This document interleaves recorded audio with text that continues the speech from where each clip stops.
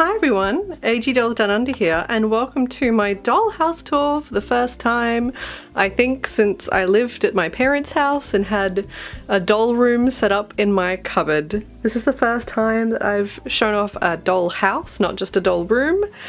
So let me just show you my space. I have someone who's shouting, so if you hear a kitty cat in the video, that's the one. So starting off on the bottom floor of the dollhouse, I have the Our Generation lounge room set couch. If I just move Mona, I do have a table placemat on it as a blanket. Oh no! Do I have kitty cats all over my video? Oh my goodness. So this is the bottom floor of my dollhouse. I have a wood grain contact paper on the back wall because I like the kind of cabin look. I also haven't changed the picture on the Our Generation TV yet, so hopefully I'll get that done soon, as I'd love to put a screenshot of an Aspen Heights episode on it because that's very cute and exciting. Up on this shelf I have a couple knickknacks, including a butterfly from Our Generation and a butterfly that I just found on the floor, and it's a beautiful colour, so I've preserved it in this little jar. I have a Care Bear, we have Iron Man, that's my partner's but he lives in here. I have some My Froggy Stuff tutorial doll books, as well as 2 Beatrix Potter mini books that I've had since I was little. A couple little trinkets. The flowers is actually a stamp. I have a September birthstone dragon because my birthday's in September, and a little Eiffel Tower keychain that I think everyone had in 2016 for Grace Girl of the Year. I have Simba and Nala and some candles and a bucket. This is a very random assortment of things. I have our kitten, the Our Generation lounge room set couch with a table placemat as a couch runner and the fuzzy cushion it comes with. I have a cauldron at the corner because who doesn't have a cauldron in their lounge room? I have this rug that's also a placemat. It's from Daiso. And of course, Mona is here. Now I did keep the room dividers because I think it needed it for structural integrity of the house. So we're going to move along to the kitchen. I have a tea set up at the top that I got at Christmas a while ago from a very close friend of mine, as well as some items on the top shelf, kind of like an open pantry, including Vegemite and Milo, and of course some Tim Tams, because I'm an Australian doll collector and my dolls need Australian food. They also have a hot chucky, or a cold chucky, something very yummy and tasty. Now I also have the kitchen that came with this set, and both of these open. Let me just get Mona out of the way.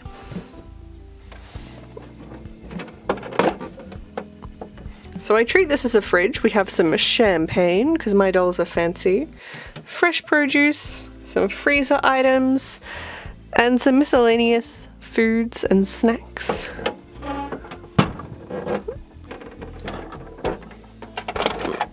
Up the top here I have some more food items. Whoop, I dropped some tea. And I have a lot of shoe polish up there. Not for people, for dolls. And then I have some other items down there, including some dog food from Coles Mini Brands, which was a promotion done by an Australian shopping centre. Now if you are curious, the tap does turn, and the knobs turn as well. I have a skateboard and an umbrella in the corner because I have nowhere else to put them. And I'm just using the kitchen counter and chairs that came with this set. I don't use the table for this kitchen just because I don't really love it. It's not really my style. So instead of using the dining room chairs with that table, I use them in this space. Next up is a doll room that's not necessarily my style anymore, but this is what I would have wanted my room to look like when I was in the peak of collecting American Girl dolls. I have a bunch of plushies on the bed. I have some Pokemon, I have Kirby, I have Care Bears, I have some Pusheen, as well as a little whale shark. I have a little Vocaloid bag that's doll sized. It looks like her open mouth at the bottom there. Now the bed is just a doll box because it makes a great doll bed. I have another Daiso shelf in the corner with some books, an American Girl magazine, and of course, I'm Australian. We gotta have some Bluey. So I have a little mini Bluey bag. I have this American Girl lunchbox, and then a Bluey notebook that came in that bag. This lamp does work. Perfect for late night reading.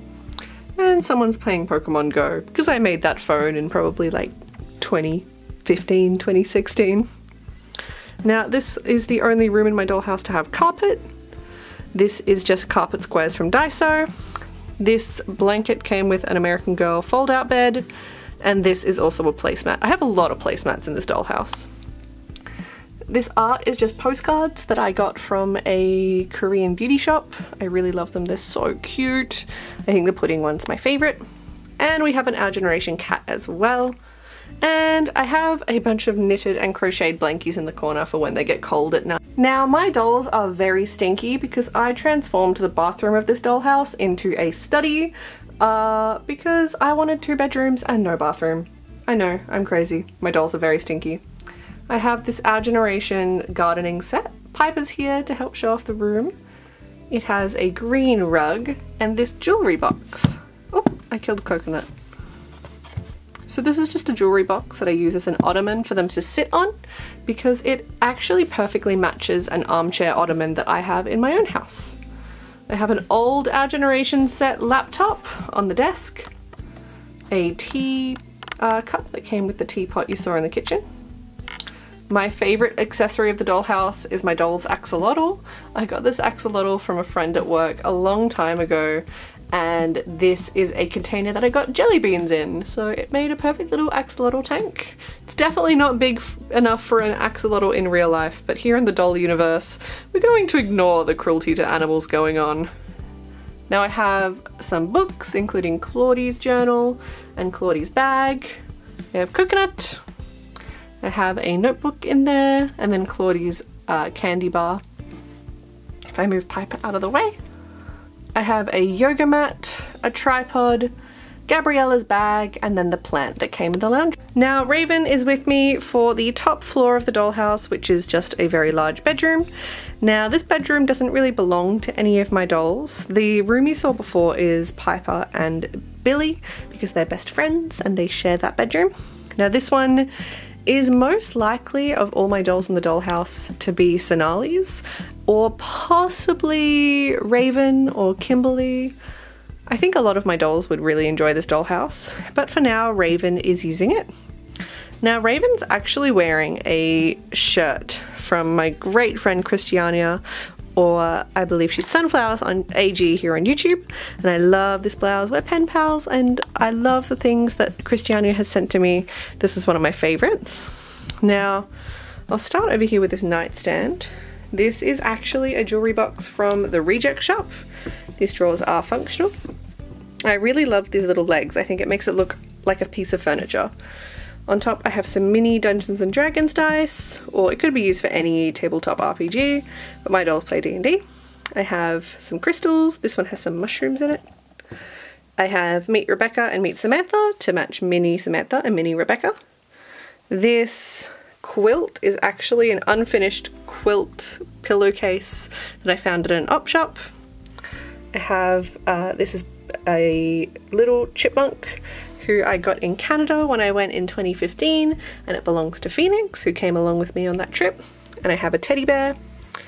This piece of art is new for the dollhouse. I found this frame at the Reject Shop along with the nightstand and the ottoman from the previous room, and I loved the bugs on the edge, so I quickly put together this Luna moth that I drew to put on the wall. And I have, sorry Raven, on the shelf I have some artwork, a notebook, and a picture of Pollyanna and Millicent from Christiania. I have a TV. I have some letters that Raven has gotten from her pen pal Pollyanna.